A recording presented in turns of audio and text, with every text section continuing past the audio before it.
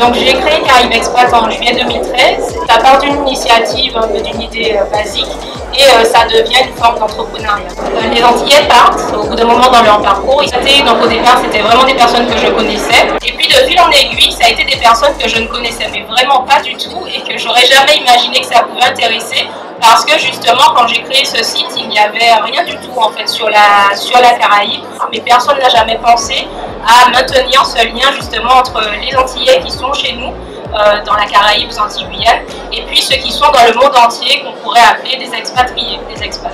Au départ, on était peut-être une dizaine à s'être inscrits, et aujourd'hui, il y a un peu plus de 400 personnes en fait qui se sont répertoriées et qui permettent vraiment concrètement de trouver des Antillais dans n'importe quel pays du monde, d'avoir des retours d'expérience et que ça serve à d'autres personnes qui ont envie de tenter leur chance dans différents pays. Aussi des personnes qui ont envie de rentrer chez elles ont la possibilité d'accéder à des opportunités professionnelles, à des contacts d'entrepreneurs qui recruteraient éventuellement des profils qui seraient prêts à rentrer dans leur région d'origine.